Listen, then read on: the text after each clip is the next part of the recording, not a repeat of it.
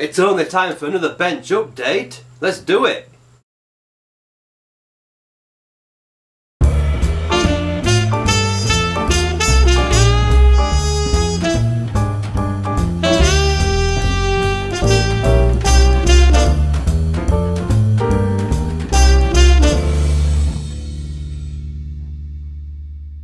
So starting off with the general, I've got a brass plaque that's on its way out, which is going to be attached to the front framework there, which just basically says, you know, General Lee, record jump, I think it's 230 feet, Styx River.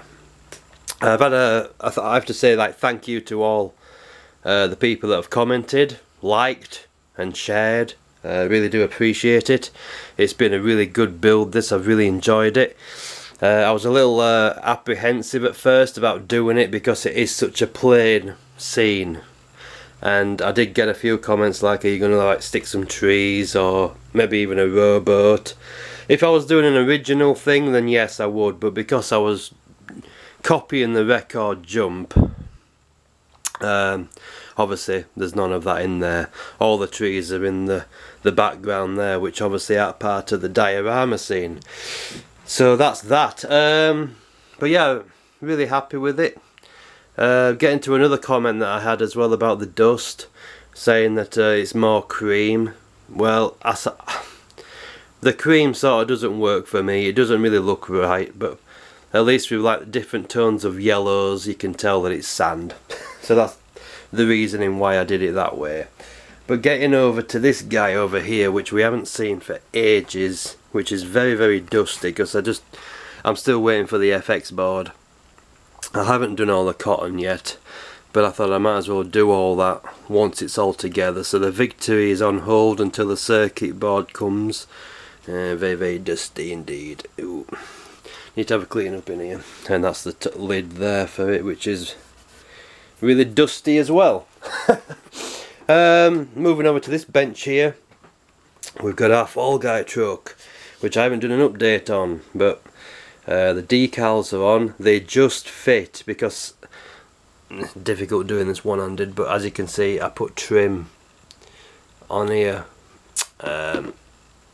which the decals just came to, especially on the cab here. It's worked out really well, matches in really nice. We've also got our Sierra Grand decal on there. They've been sealed in. I went and got myself another Molitor chrome so I can go ahead and do all the chroming on that. So I need to get it all sealed up first. So we're good to go with that. What else? Yeah, just I'm going to be busy on with chroming all the bumpers again. Doing all that good stuff with that. We've got our little Shelby over here. That's the glass for the Victory, which we'll be putting as soon as possible. So that's our villain car for that. And we also have Voyager here that's waiting patiently to get started on, which we will do eventually. But yeah, that's pretty much everything that's going on. There's a few people interested in the General Lee at the moment, which is fantastic, but they all want shipping prices, and I don't have that yet.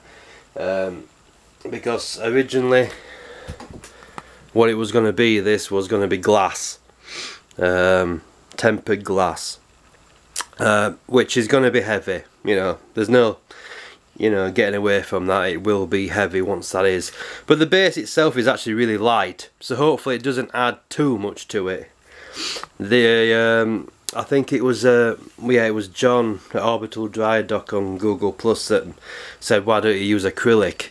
I'm not against using acrylic, but glass just gives it a better look. And plus, if it's going to function as a table, when you get to the top here and you put any sort of weight on that, the acrylic's going to bow. Unless you put a really thick piece of acrylic on. But again, it doesn't look as good as glass. So I think I'm going to use glass on it because it's just going to look more professional and it's going to be crisp and clean. And also with acrylic's fine, but over time it tends to fog and then eventually you're going to have to swap it for something else anyway, so you might as well just cut all that nonsense out. Obviously it is going to affect the shipping, because one fella lives in Australia who was interested in it, so, and what I'm going to do is buy myself some scales, because I have a pallet here which the table is going to be going on, and then we can wrap it up, and that, at least that way it's not going to end up on a conveyor belt and go off into a sack and smash into a million pieces, because that would be very depressing. So at least on a pallet it's going to be handled with a forklift, and you know, we'll just raise up the top section so they can't stack anything on top of it, and jobs are good. And but yeah, really enjoying the Fall Guy truck. Engines mounted, radiators in, all that good stuff. Same with this piece here. We've also done the wheels, so all that's good. Really enjoying this one. Oh, I didn't even show you the hood decal, did I? There you go.